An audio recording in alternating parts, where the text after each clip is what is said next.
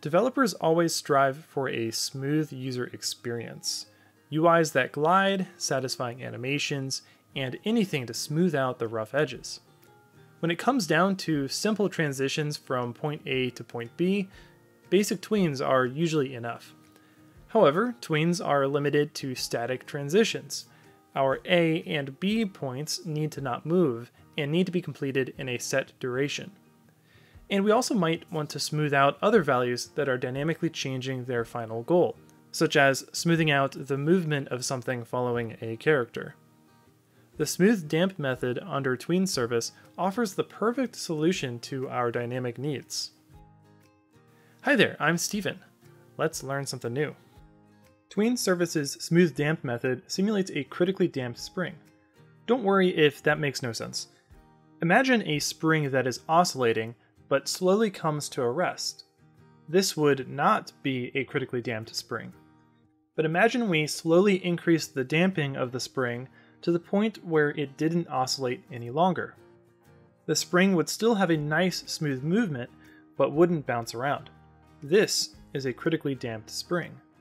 This spring effect can be simulated from code, which is what SmoothDamp does. Notice how the actual spring is smoothly moving the platform to the target position. Imagine we take that same smoothness and apply it to other things, such as smoothing out user input, camera movement, and much more.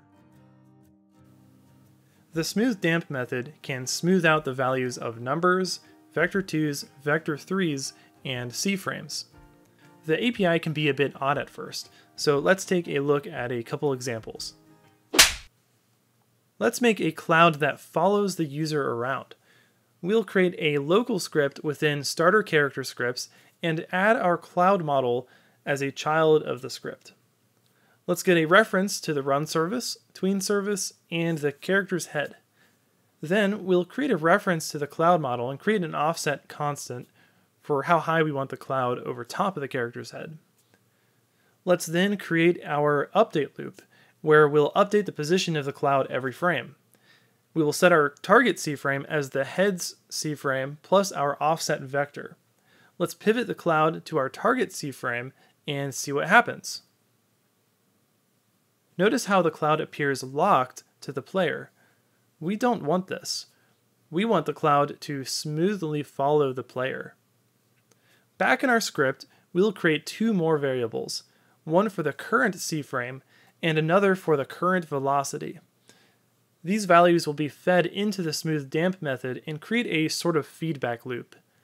Inside our update function, let's call SmoothDamp and pass in the current C-frame, target C-frame, current velocity, desired smooth speed, max speed, which we will leave nil, and the delta time. This function will then return the new current C-frame and velocity, so we can just reassign the existing variables to that. Let's feed the current C-frame into the pivot2 method and see what happens. Notice how the cloud is following the player now. We can adjust the smooth time to change how fast the smoothing operation occurs.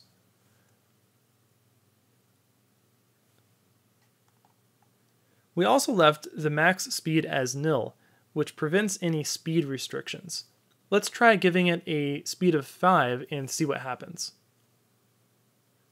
Notice how the cloud struggles to keep up with our character. Unless you need to restrict the max speed, this value can be left nil. We want to simulate a revving engine. If you've ever seen this done before, you know that there is a delay between the throttle being applied and the engine getting up to max revving speed. While there may be proper ways to do engine simulations, we just want to make a believable effect. When our player holds down the W key on a vehicle, we will set the throttle to 100%. When they release W, we'll reset the throttle to 0.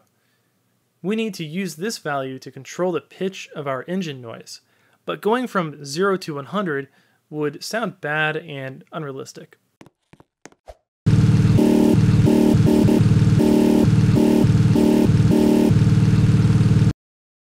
Instead, let's use SmoothDamp to smooth out the sound pitch.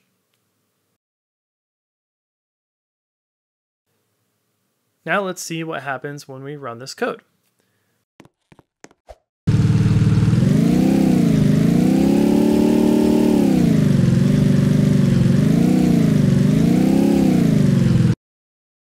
Our engine revving effect is working. Since SmoothDamp requires us to provide the velocity, which we usually capture and feed back in as a part of a feedback loop, we also have the ability to affect the velocity value however we like. One such example is impulsing, where we add onto the given velocity to simulate an external force impulsing the spring simulation. Going back to our cloud example, let's impulse the velocity of the cloud whenever the player hits the C key. When the user presses C, we will add an upward vector to our velocity.